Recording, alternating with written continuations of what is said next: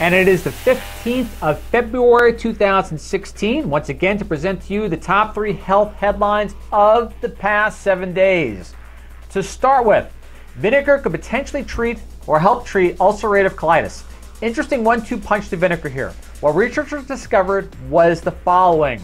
This popular liquid could help fight ulcerative colitis, an inflammatory bowel disease that research suggested related to the gut microbiome. They found that the vinegar suppressed inflammation, inducing proteins while improving the gut's bacterial makeup, at least in animals. The main ingredient they focused in on vinegar was actually acetic acid. Very powerful benefit to vinegar altogether. Number 2, barley helps improve blood sugar levels and reduce appetite. This is just consuming barley once per day.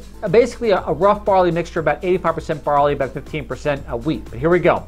Researchers found that participants' metabolisms improved up to 14 hours with additional benefits such as decrease in blood sugar and insulin levels, increases in insulin sensitivity, and improved appetite control. The effects arise when a special mixture of dietary fibers and barley kernel reach the gut, stimulating the increase of good bacteria once again and the release of important hormones. They used a bread mixture which is, according to here, is 85% barley kernels, boiled and mixed with wheat flour. Number 3, this is kind of important when it comes to waste treatment. Estrogen antibiotics persisted in dairy farm waste after advanced treatment research finds. When University at Buffalo chemists began studying waste disposal at dairy farms in New York State, they found that the farm's advanced system for processing manure would help remove estrogens and antibiotics from the excrement. So they thought. Ready for the punchline here.